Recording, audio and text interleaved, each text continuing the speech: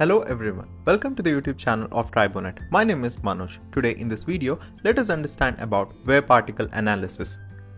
How do we do the wave particle analysis and what is wave particle analysis? Wave particle analysis is an important method to identify the wave mechanism in any system.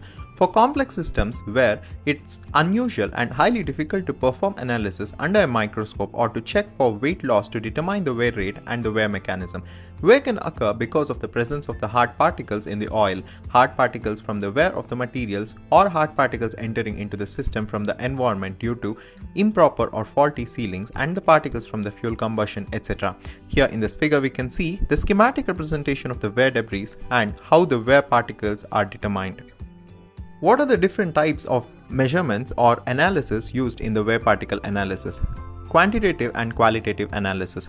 Quantitative analysis, the size and the quantity of the wear particles are analyzed by using the techniques such as the direct reading ferrography, particle count method, pore blockage method, wear method, inductive method, ultrasonic method, etc., of which direct reading ferrography is the most popular one.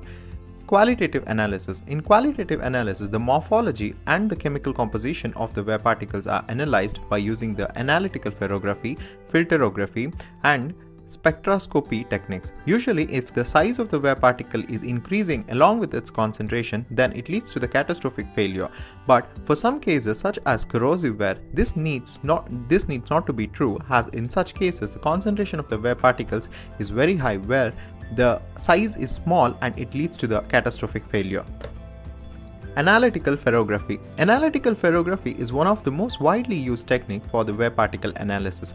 If the oil containing the wear particles is viscous, then in order for the oil to flow freely and to separate the wear particles from the oil, it has to be diluted with some agents. This diluted oil sample is now allowed to flow over a glass slide called ferrogram.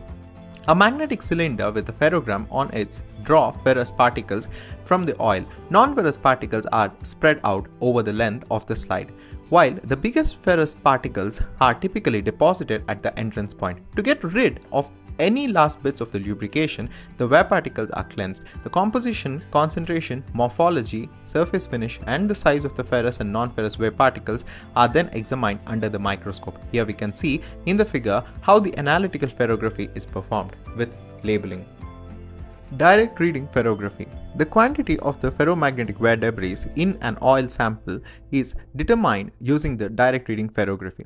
Wear particles are detected by ferrograph at two locations. The first one is at the entrance, designated as DL, while the second one is around 5 mm downstream, designated as DS. By calculating the quantity of the light dimmed at the two deposition sites, it detects the presence of the particles, as depicted in this figure. The measurements obtained are expressed using the following terms, namely DL for the particles bigger than 5 micrometer and DS for the particles smaller than 5 micrometer, and this technique provides the immediate information regarding the total wear particle concentration, which is called as WPC. In this video, we understood how wear particle analysis is performed, what is wear particle analysis, and what are the different methods used to analyze the wear particles. These are the references for the information provided in this video, and thank you for watching this video. To get more details on the topics related to tribology, follow us on our social media pages on Instagram, Facebook, LinkedIn, and do not forget to subscribe to our YouTube channel Tribonet.